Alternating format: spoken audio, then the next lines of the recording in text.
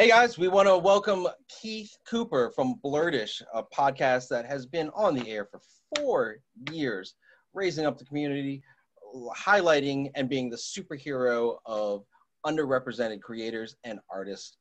Keith Cooper, what's up, man? How you doing? Thanks for being on the show. Oh, thank y'all for having me. It's great to be here. So we want to say thanks again, once again, for being on the Zach and Mac show. We are going to be partners soon at the holiday gaming market. I'm really excited about that. You get to hang out with me all weekend. Oh, Awesome. He looks so excited. Oh no, it's actually, I've been looking, the first time we did it with one of our Zendikar, our Magic releases, some of the most fun I've had in a while, just because I miss having people playing together so much. It's actually something that I look forward to, and I genuinely love the time that I'm there. So I just don't express a lot of emotion because you're a robot. Yeah. He's too busy getting his game face ready for when he breaks people. Oh gosh. I haven't won a game in 6 years. Oh, that's so funny because he's like, when he breaks people, I'm like, wait, do you know who Zach is? He doesn't win. I'm so bad. I got beaten a game so bad one time I had to go have back surgery. Oh my God. No, but seriously, like, we're really, really happy to have you there. All I got to say is I will only be there one day. I think I'm going to be there Sunday. You're going to be there Friday and Saturday. You said I was going to be there all 3 days, but it don't matter to me now. I got to be there for the HeroClix event. Oh, I mean, if I have the day off, then I have the day off. No. You have to run the store. No, I want the day off. Dude, Keith, when you see the food that we have there, we have some very talented chefs that are producing food there. We have start off with my boy. Oh, do you enjoy a good milkshake, my friend? Yes, I do. So my boy Colin, shout out to Colin. Mr. Milkshakes. Mm-hmm. So Mr. Milkshake, he makes artisanal milkshakes. So just to give you an idea, this is a crazy cool milkshake, but like right off the bat, the small, it's about this big, a 9-ounce cup, like a good, good cup, but it comes up to here. That's so because much sugar. The cup stops and it keeps going. There's so much sugar. The first one I had was a bananas Foster milkshake. There was 2 giant bananas coming out of it. There was like a waffle cone thing. It was like whipped cream. It was crazy cool. And like their slogan is "Let's get milkshake wasted," and oh my God, let's get milkshake wasted. I think if y'all could put those in like small container cups for me, like little baby cups, so I don't get like sugar wasted. And I've never ordered more than the small. No, we'll definitely have the litany of taste. But no, it's gonna be lit. We're gonna have Miss Milkshake. Mr. Milkshake. We're gonna have Chef Christina Quackenbush. She is one of the very first Filipino chefs to introduce Filipino cuisine to the city of New Orleans, and she is amazing. We have worked with her before. Yes, we have worked with her multiple times, and her lumpia is one of the best I've ever had in my life. I've heard of lumpia, and I heard of them through, I watch the Fung Brothers on YouTube. So I've seen some of the cuisine around different Asian countries. So it'd be nice to try it. Oh man, she's coming and she's bringing the heat too. Like her menu is inspired. Yeah, that's gonna be the best part of the weekend. It's just like, okay, I'm gonna be there 2 days, so there's gonna be 4 vendors, right? So I need to have both of these vendors at least 4 times a day. So I'm gonna gain some weight. All right. Don't count calories that day. Don't count calories. It's a cheat weekend. So I better start working out right now. Right? Gotta build that up in the bank so you're ready. Yeah. Weight to gain more weight. It's how it goes. But then we have Frederick's Artisanal Breads. Oh my God. And he's so good. Chef Frederick is from Australia. He has worked in multiple Michelin star restaurants and kitchens throughout the world, was brought here to New Orleans pre-COVID because they wanted his talents and his knowledge to kind of up their restaurants. And then, of course, everything went sideways. Yeah. So now he is learning everything he can to take it to other places in the world. And he's going to do this Louisiana gumbo dumpling. It is a dumpling made out of rice. and then he puts all the ingredients of a Louisiana gumbo inside. So you have a little pocket gumbo every time you eat it. I am zooming my face in because I wish it was right in front of me right now. Right? I'm like, is he gonna have the blue cheese bites again? And he will have the blue cheese bites again. Those were amazing. But I'm just like, how do you think of this stuff? And he's like, you know, I want to stay honest and true to the roots of the cuisine, but I want to break the box on it too. I'm like, that's impressive. That's really gumbo cool. with no mess is definitely, I think, what everyone's been asking for, but hasn't realized it. And then finally, we have Chef DeGavage from Black Sheep Catering, and they're gonna come out. Oh, he's super cool. They're gonna come out with some amazing stuff too.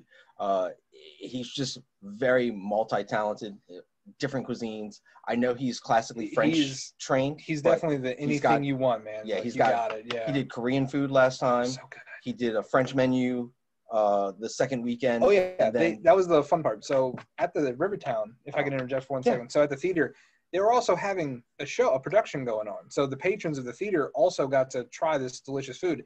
And Frederick and Black Sheep, sorry, I always say Black Sheep, have both been going back constantly to cook more food for just the patrons, not just our people.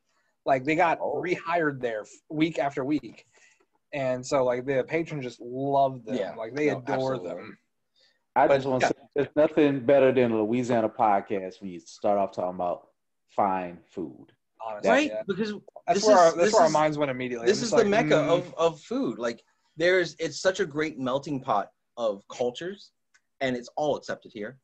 And that's one of the, like, I've been very lucky to be able to travel a couple of places in my life. And, like, this is one of the places where you have just this smorgasbord of cultures that just melt together. And it's all tied to food, you know, how we bring people together with food, how, you know, how cultures can end wars with a meal. And it's all wrapped up in that. And that is 100% Louisiana culture. Every time Max says this, I get nervous because if I ever go anywhere, I've never been anywhere but here. That's it. And cream milkshakes that cause anabolic shock. Yeah. And monster milkshakes. Oh, yeah. Monster milkshakes. Oh my gosh. But yeah, I'm gonna be I'm taking a trip soon, and if they don't have food, like, what am I gonna do without the food? Where you going? Where you going? Massachusetts. Oh man, you better pack. Bring some hot sauce. It's gonna be cold. Yeah. Bring some seasoning with you. I don't know. Right? That's what I've been told. That's what I've been told. Because, like, you need sauce in your swag bag, man. Yeah. But no, it's gonna be different from what I'm told, and it's gonna be cold. Don't like the cold. You're gonna need a Jon Snow blanket. You're gonna need a wrap up. Winter is coming. It's gonna be harsh. Yeah. I'm gonna get one of the astronaut blankets, the foil, wrap up in that. It's like, just cook me, please. Well, so Keith, let's get to the business of this. You guys have been doing your podcast for 4 years now. Can you give our viewers a little taste of what it is that you guys do exactly? So what is Blerd-ish? Blerd-ish, I guess we'll start off with the name. Of course, there's a couple of.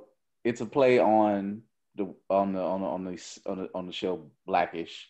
So, which Blackish in itself is kind of a play on words. So it's a play on words. It's a play on words. So Blerd-ish, of course, Blerd means black nerd. Blerd-ish, there's like a PG version is kind of a black nerd. The not so PG version, you can figure that out. Yeah. It's a family friendly, just black nerd-ish. So that's just kind of what it is. And I just like, you know what, I want something catchy, simple. So I didn't invent the name Blerd, but I was like, because a lot of, you know, companies put Blerd, you know, who podcasts, do different things. So I was like, what am I gonna come up with? I was like, you know what? I want something that you just yell it out, Blerd-ish, and it just came to be. So, you know, that's how I kind of came up with it. And I was like, oh, Blackish, Blerd-ish. Nice. So with your platform, with Blerd-ish, you have been able to leverage your popularity and your reach to highlight new artists, creators especially minority creators, excuse me, which I feel is a really important thing. Similar to how we were talking to our last guest, Kat Blackard, how she uses her audio podcast to be able to introduce the non-norms into the gaming world. Have you had, in your particular instance of your show, have you been able to see advancements for the artists and the creators that you are representing? I'll say this. I'll spin it another way. The artists that I serve, for the most part, I would say some I think I've helped spread their work to places that they normally wouldn't be, because some of the artists have ties to Louisiana, but I have artists from California, New York, a lot from Atlanta, and a lot of people who know about Atlanta that it's full of transplants. So they're like from all over. So, you know, and it's not to insult us in Louisiana, but it's like they never think about like, oh, I should go to Louisiana for cons. You know, when people talk about cons or events, oh, it's the usual. Atlanta's like the mecca of cons right now.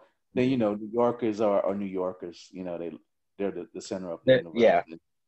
But they have, you know, these massive big cons, and, you know, Wizard World, you know, it's not always on the list of things since it's a tour, even though it is kind of like a mid-sized big con, and MechaCon is big to us, but, you know, it just helps get their work out to very people to, you know, something as simple as, and I get this a lot, especially from, you know, people who come check out the table of all races. They're like, I didn't know there was that many Black comic book creators. The answer is yes. And we've been doing it for years. Like, you know, and I mean, literally for years. You can go all the way back to, my mind's going to blank, but she's actually like a famous cartoonist. It just blanked, but, you know, she actually is like one of the first Black women who had a cartoon strip, like way back in the day. Like, we're talking like maybe 50s, 60s, probably 50s. And it was a big deal. And my mind blanked, and I'm mad at that. So, but, you know, people have been writing for years. So it's like, yeah, you know, if there have been Black writers, then there have always been Black artists. So a comic book is part writing and part art. So it's always been done. So it's just another way to fill in the gaps, because everybody can't get in the store. And let's face it, you all have your distribution of people that you have to order from, or different things. Everybody knows in the comic book world, Diamond is evil. They're just there. And regardless of if you have a store, unless the owners of the store, like yourself, go out their way to make a space for independent creatives, then, you know, all they're going to do is do what Diamond tells them to do, or what they think is selling that way. But, you know, people who own a store can make a space, even if it's just a small table. But I kind of have made that my whole thing. And I guess I'm going to cross-reference one artist. His name is Jason Reeves. He was the guy he was the first person to come up to me and be like, hey, would you sell my comic book? And I'm going to take it back a little bit further how that happened. Like, there's a really long story to this, but I'm going to make this simple. Like, how one thing really leads to another, leads to another, leads to another. I work at the East Baton Rouge Parish Library by day. That's my full-time job. So because Black Panther was coming out, Black Panther was kind of like a good shift to make things public to people who didn't know that, oh, who's this Black comic book superhero? Okay, then it was like a lot of artists like, okay, it's our time to shine. We can make, you know, raise our profile and get people to know that, hey, we do exist. We work for Marvel, we work for DC. We have our own companies. We work for Image. We've done all these things. We've done zines. We've done podcasts. We've done all this nerdy stuff, this artistic stuff. It is there for you to find it. So first, we made a comic book con I'm a part of the committee. Shout out to my committee if you see this. And the theme was Welcome to Wakanda. So one of the people that I just reached out to, like, long story short, he did my podcast. He loved it. He's actually from New Orleans.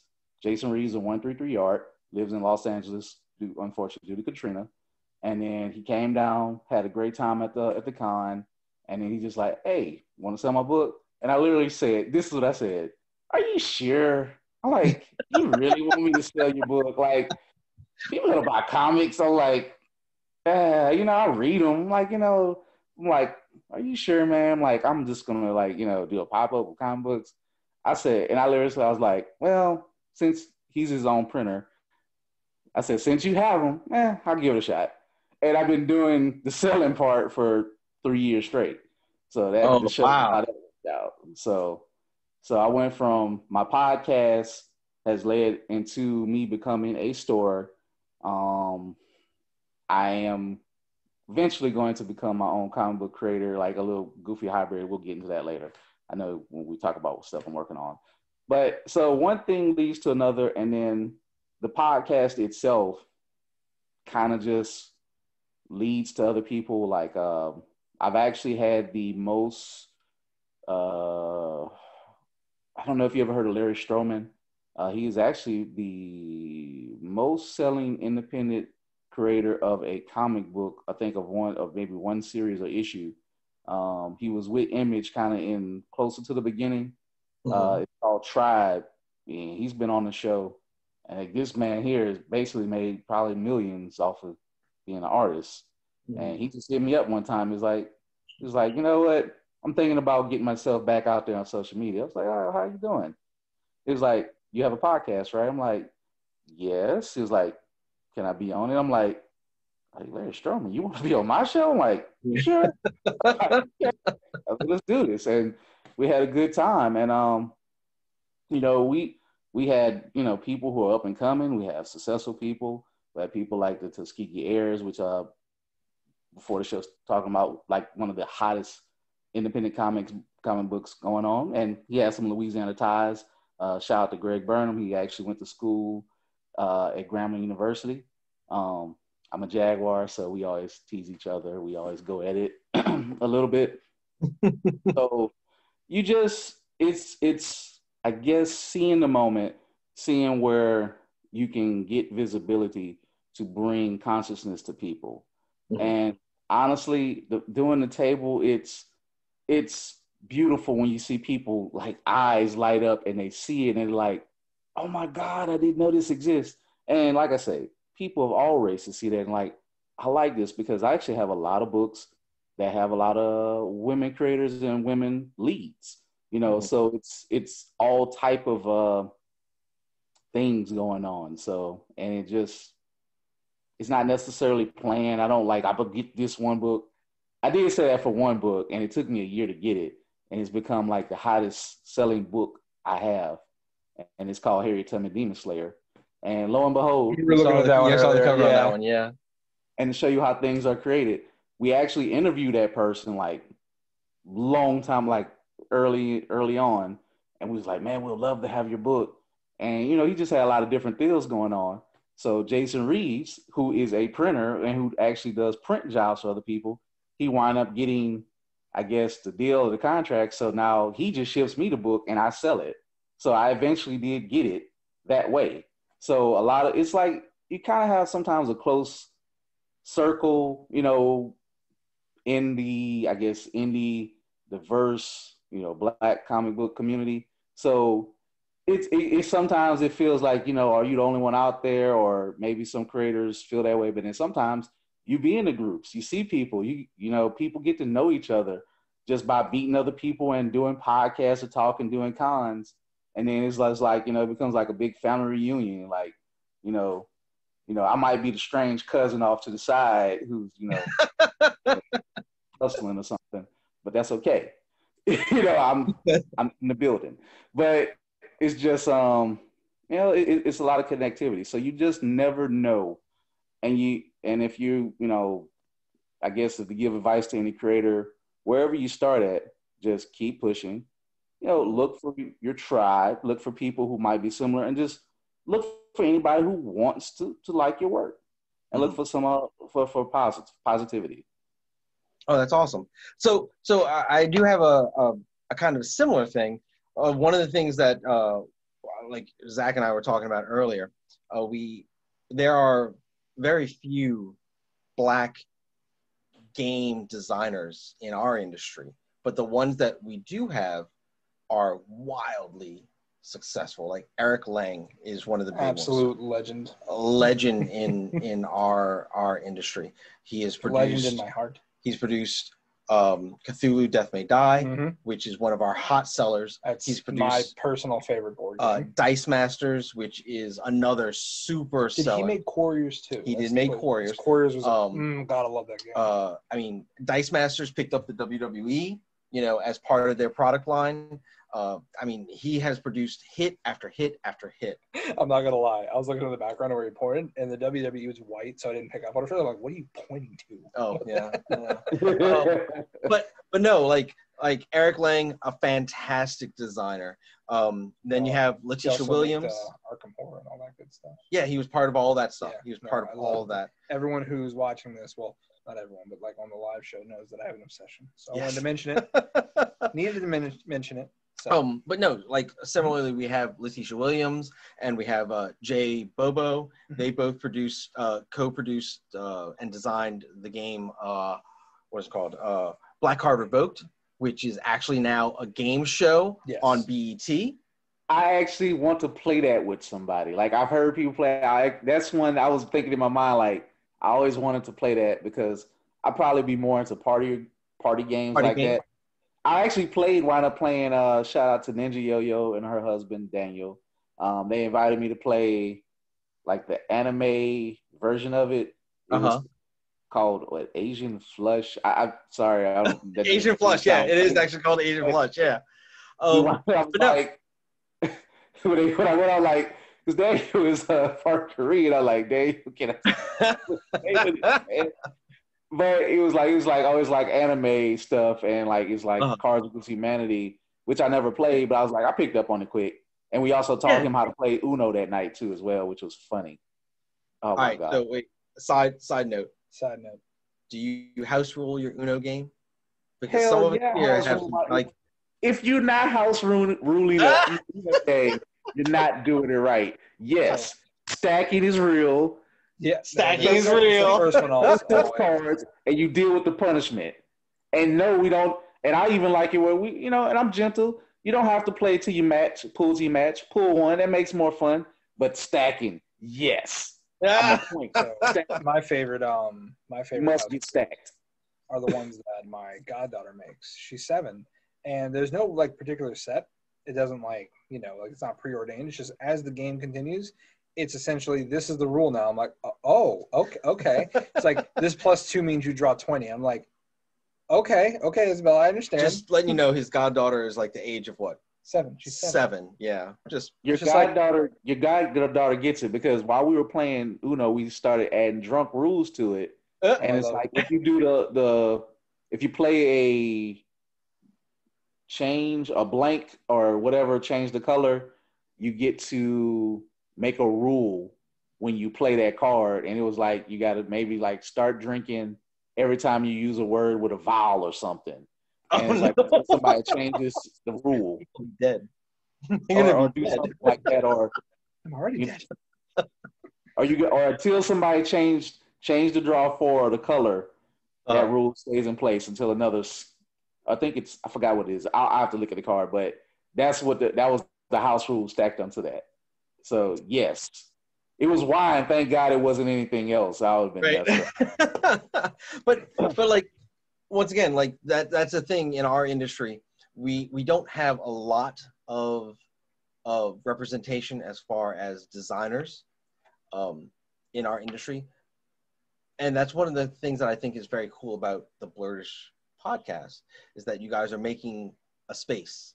You're making noise for those creators and that type of content so people can actually see that, hey, look, that talent is there. And that's why I think it's so important to have this type of discussion. Eric Lang has produced so many big games in our industry.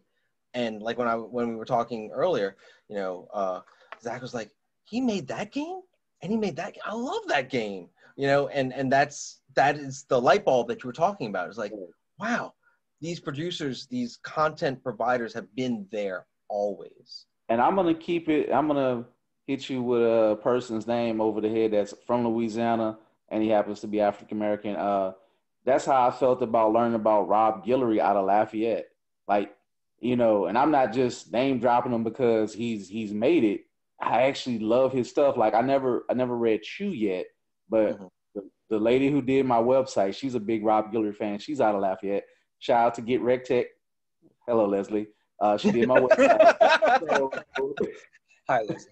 Hi, Leslie. But she did my website, so she always loved Chew. I was like, okay, you know, I didn't know how big he was, and Mark, like, you know, shout out to Mark, my co-host, and he was like, "Do you not understand?"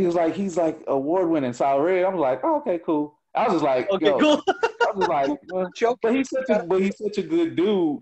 But he's such a chill, low-key, humble guy. But I love Farmhand. Like, and I start seeing how people reacted to him, and he's just like this unassuming, cool, chill guy. But people, like his fans, love him, right? And he's an Eisner Award-winning artist. But I've been reading Farmhand, and it's like, which I think is going to come to AMC as a TV show eventually. Of course, COVID probably slowed everything down. Everything's delayed. But it's like, this became the hit, and it's a story based in Lafayette, Louisiana. And it's like, and we had him on. We actually went to his studio to do it, and just that was one of the highlights. So it's just like, you know, they got people right in the state, you know, people of diverse backgrounds who have made it. And, you know, Rob is just one of those folks. I mean, you know, go to the website and listen to the podcast for inspiration, wink, wink, and hear what he, you know, did. But of course, you know, that's the joy of finding this stuff out. And, you know, Mark knows his artists inside and out. And, you know, he'll tell you in a book like this art and compare it to this. And, you know, I kind of just give my opinion, like, you know, I love art, and I'll just come up with a comparison to something that I can relate to. So I don't try to get all super technical because I'm not an artist. I'm not like that. And then I think sometimes the general layman who don't know these things, like myself, you just want to enjoy it, and you just want to be like, this is dope. Sometimes you gotta say, I don't know what this is, but God damn it, I love it.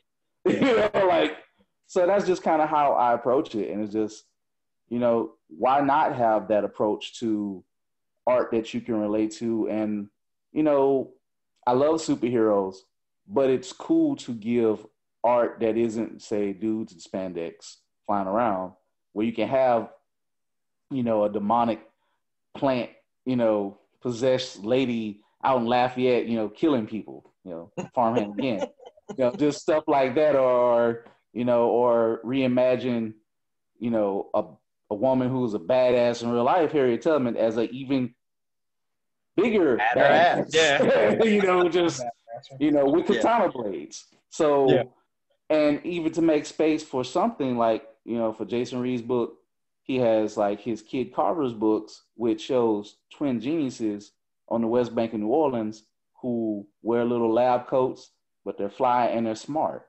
So my table kind of reflects all of that. And it's good to have these things. And it's cool to talk with people about this because the stories can become endless. You know, it becomes limitless. And it's just like anything else that, you know, Stan Lee or Jack Kirby was doing. You know, it's just we're telling our stories in our way, in our fashion, and they're the new legends. You know, it's not always going to be the same old, you know, Superman story. Honestly, I'm not a big Superman fan outside of the animated stories because I find them boring. Because it's like, oh, you do too? Don't tell no one, us too. You know, you're wrong. Like, I would never like try to like say anything bad about any writers. It's just not my favorite guy. I just like the character itself does not drive me. Yeah, he doesn't. I've never been driven to learn more about him. That's But then when you watch Dwayne Duffy, who was of course a part of Milestone, what he did with Justice League Unlimited, he actually made Superman interesting, and he kind of had that stoic Captain, like you know how people got to know Captain America through these Marvel movies, and he's this Boy Scout, but he burns with passion about what happened in his life. But Superman was really deep in the animated shows. I don't read the book, but they nailed it in the animated series, which is strange because absolutely. I mean, like for me, the big one for Superman, I would say would be All Star Superman, one of the best stories, hands down. If you go back and watch all the Justice League Unlimited, those shows are like top tier, and it's due to a Black creator who really helped, who started out as his own independent comic book creator. So people, having diverse voices and leadership and different things can lead to a wonderful art. Absolutely. And like, once again, the same thing with the game design, within our business. I gush over Eric Lang solely because he is so prolific in our store. We carry almost every single title he makes. We don't have a fan club. Cthulhu Death May Die was one of our hottest sellers for this year. I would say so much of that product. I have to say it's still, like I tell everyone this they come in, I think it still holds true. I have the numbers I can check.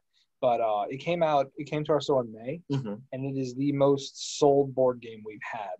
Like, I'm talking like one title compared to every other one for the whole year. Oh yeah, absolutely. Because he got the feel of the tension of trying to stop a world-ending event in a board game. Oh yeah, and they also so like 6 months down the line, it's like, oh yeah, you sold a bunch of them. That was also the case 2 months down the line, like 3. Like it was just immediately. We got the first allocation in, which was like six boxes, 6 games, gone. Second box, gone. Yeah, and that's one of the things that I think is just like you were saying, is like you didn't know that Robert Guidry was this local guy, who's a Black creator, and you're like, man, I just love his stuff. It's just really cool. And then when the light bulb hit, you're like, oh, damn. Oh heck. Yeah, like. He's awesome. He's like, no wonder I get it now. And then I'll sell some of his books sometimes, when I can, any which way I get them. First of all, he's terrible about social media. Like, he pops up, but then if he says, all right, I'll see y'all maybe next year or something, it's like, you know how long it took to get the interview with him? It took a year. I told my friend Leslie, I was like, you know what? I'm going to send Rob Guillory an email.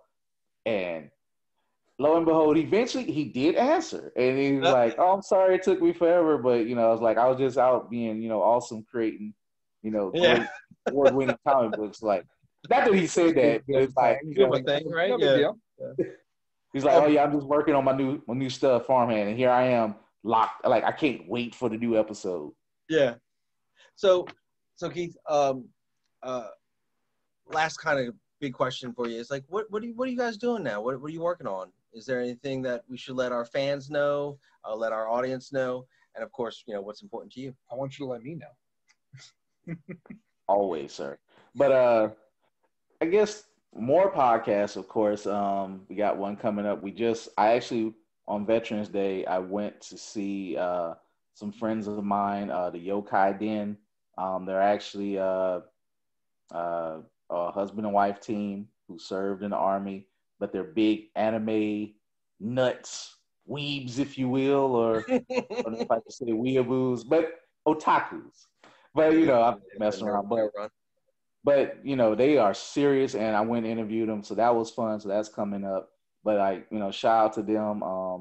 And I just want to give a shout out to some other store creatives.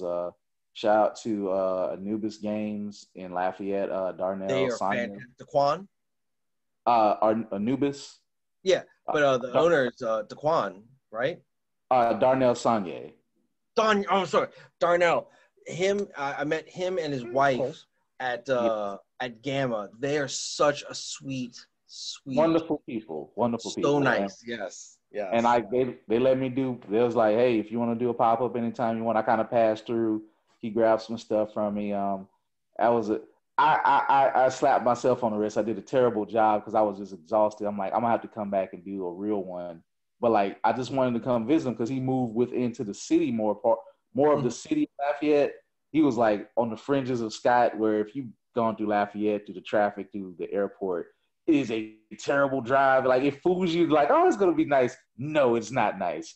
It's terrible on the other side. But shout out to him. Shout out to DJ Young Venom. Philip DJ Young Venom. He has a long name. He's out in Jackson, Mississippi.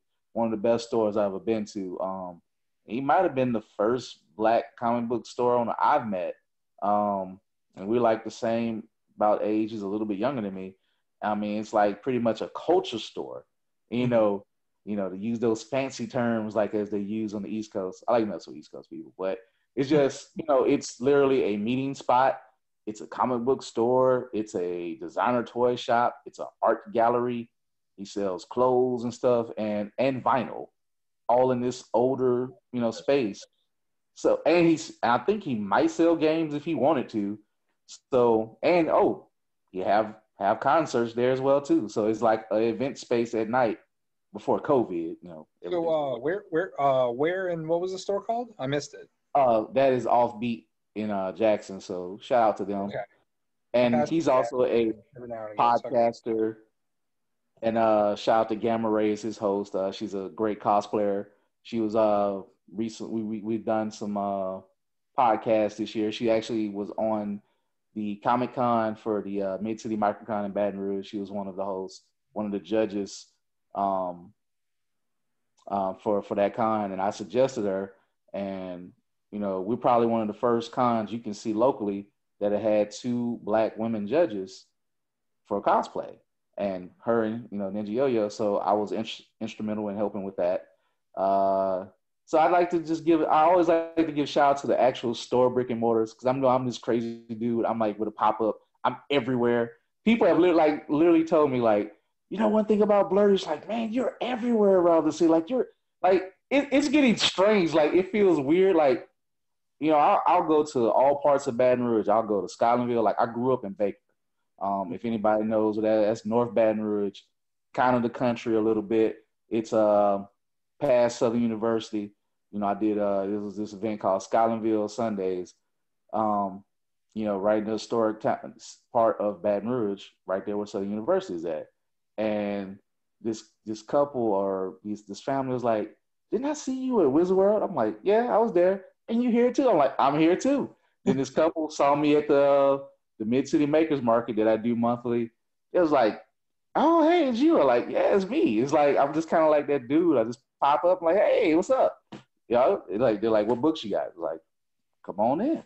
So I try to bounce around different parts of the city because that's important to, to actually bring the art to diverse areas where there isn't a comic book store. Like growing up in Baker, I tell the story many times.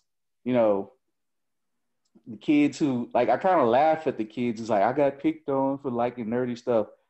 Y'all, I didn't have sidewalks where I grew up at. So when I got to go to Winn-Dixie to read comics, it was like my escape out into the world. Like it was fun. I got to read Game Pro magazine and see all this art and all this stuff. And it was like, I'm just sitting there absorbing it. Like, and a lot of people take that for granted. Like those are things that especially if you're in a rural part of the world, or you just don't have nothing by you, you don't get to get picked on about these things. You don't have these things other than like the standard video games and stuff, and a lot of us try to do it through art. Like we'll go to school and draw Sonic and Tails and stuff like that. And, even like the hardest of dudes will appreciate art, dudes who just, you're in middle school, he's like 17, and they'll be like, "Oh man, that's good art." People would respect that. People Right. Actually, no matter what their background, have a respect for art. And that has always been true.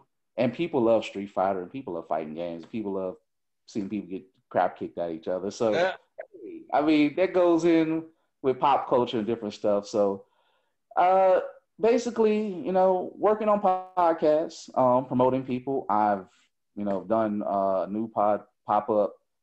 Shout out to Beausoleil Books in Lafayette again. I go to Lafayette a lot. Also, but shout out to one of my favorite places that I started setting up at, French Truck Coffee. They're in New Orleans. They're in Baton Rouge. They're in Memphis. They've been so kind. Shout out to them. Shout out to Simple Joe's. I know I'm not trying to shout out everybody, but I like to just give respect to people who have helped into what I do. And, I've been I'm blessed to say that I can go any Friday, Saturday, Sunday that I'm off, I can find a place to go sell a comic book. And go figure, in Baton Rouge, Louisiana, of all places. How many people can say that? Right. So I'm always doing pop-ups, more podcasts. I will be doing your event soon. Yeah. And in the long run, we're working on our own comic book, kind of based off of our podcast experiences. Because believe it or not, we have had some strange experiences. I've actually had some people try to steal the name Blerd-ish or do some weird stuff with it. I don't know why. Well, I know why, but when you have these conversations with the person who's messing with you, whatever. So, and just other weirdos. So sometimes things, I ain't gonna say get competitive, or people just like, you're doing something right when people are jacking around with your idea. Yeah. So I'm like, you know what? Let's make a comic book where we exaggerate kind of me and Mark as a podcast duo, and we're kind of fighting off our haters. So it's going to be kind of us versus the organization of Nah. And I want y'all to take a crack at, guess what NAH stand for? And it's PG, so it ain't nothing crazy, but You said NAH? NAH. We're fighting against the evil forces of Nah. Oh, man. North American haters. You got one word right. Haters. Got it. We're fighting against nefarious, annoying haters. Fair. So I was You're like, right. You should be open to going to other continents. I was like, okay, you know what? I'm just going to make a book for the people. And it's not just That's awesome. our experiences, but it's also for everybody who's been downplayed, who has to deal with, the know-it-alls. Like, I guess I'm into nerdy stuff, but I don't pretend I know everything. Like, come on, have y'all met the guys who just, I know all the card games. I'm the best. I'm the legend. Oh, it's you. It's not me. No, it's not me. What are you talking about? Don't look at me that way. You talk anything about comics. All right, I specifically, I know a lot about Marvel comics, and that's about it. Yeah, you know what I know? Captain America's a wuss. I will beat you to death. So like, one of our characters is gonna be like, actually, and that would be like the name. Oh my gosh, that's me. Oh my gosh, that's that me. is Mag. That's Mag. 100% me. Because he will literally say it. He'll be standing right over there by the counter. No. He won't even say actually. He'll turn around on a dime. Actually, I'm like, Mac. So this is a me conversation. Get out. And we're gonna have one of the guys that we sell for, David Gordon, is gonna be like the main artist. But we also got people who just, it's gonna be a weird hybrid. It's gonna be like a coloring book. Just because comic books, believe it or not, y'all, are expensive. That's a dirty secret. So he was like, hey man, I love that y'all sell for me. He's like, I'll cut you a little bit of a deal somewhat. He was like, but let's make it black and white. And he's like, you need to get to this page count. And so he's like, hey, just ask some artists if they would donate some pinups and stuff. We're going to do some story with it, and we're going to do like some pinups. So it's going to be like, it's not going to be smooth at all, folks. It's going to be weird. It's going to be black and white. It's going to be family friendly enough, but we want to get some points across, and hopefully people will see or recognize some of the villains that we come across. Even one will be like this, I forgot his name, or I have to go back and look, but he's gonna be like an evil video gamer We actually gave him like a PlayStation controller for his belt buckle. He has like one up, like he has like the glasses, like he looks like a typical, video game YouTube hype beast gone wrong. So it's just gonna be like just the toxic gamer, like GG Easy, yes. or like the well, you see, sir. Oh no, he's gonna be a toxic gamer. He's played with some of those last night. I got hit with the GG Easy. I'm like, leave me alone. Oh no, this dude is gonna look. He had like one of his tattoos might say Flex. He's just gonna be that guy. So we just wanted to have fun with it. Like, it was like, you know what? Why not have fun? Laugh at some of the people who laugh at us, laugh back, and just make something of it. And maybe people get a good message out of it. So that is hopefully something we get out next year. It got a little delayed just because just writing. And when you're writing and as an indie and you're trying to sell stuff as well too, you just get exhausted.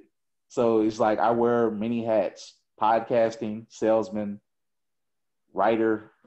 I finally accepted the writer term. I don't feel like I deserve the writer term because I'm just making up some goofy stuff. But what's so cool is that's where the best stories come from, is the goofy stuff. So absolutely. Like my creative friends is like, hey man, you're a writer. Yeah. It was like, if you write something and people buy it, you're a writer. Hey. Well, Keith Cooper, once again, we want to say thank you so much for being on our show. We really appreciate you taking the time out of your day and kind of chatting with us. We would like to make sure that all of our viewers check out Keith and his partner's podcast, and that web address will be here, somewhere's in here. And then, of course, you make him look like an idiot. Put it over there. Don't make me look like an idiot again. And then, of course, don't forget, please check out Blerd-ish at the Holiday Gamer Market. It'll be at the Rivertown Kenner Theater. The address will be here. Put it over his face like a censor bar. Here. But Keith and his partner will hang out with us over at the Rivertown Kenner Theater. We're going to have a good time. We're going to get sugar drunk, milkshake wasted. We're going to eat some really fine foods. And you know what? I'm going to see if we can get a copy of either Asian Flush or yes. I mean, you can get a copy of Asian Flush. Or I don't want that video, man. Or Black Card Revoked. And let's see if maybe we can do a video of us playing against the guys from Blerd-ish, and that'd be a lot of fun. Okay. Yeah. So, and also, shout out to Lazy Nerd Designs will be joining me. Like he's another otaku gamer, Twitch affiliate. Check him out. We've been table mates. You may not see Mark. I might have to put Mark on video. And just shout out to my friend. He did contract COVID early this year. He beat it.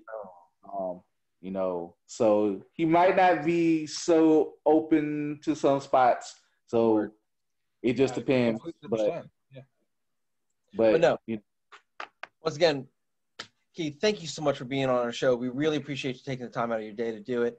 And we're looking forward to meeting you in person at the Holiday Gaming Market. So thank you. Yeah, what are we, 2 weeks out? 2 weeks out, December 4th, 5th, and 6th. Like, comment, subscribe. 4th, 5th, 6th. Of course, what is it, Zach? Mark your calendars. No, what?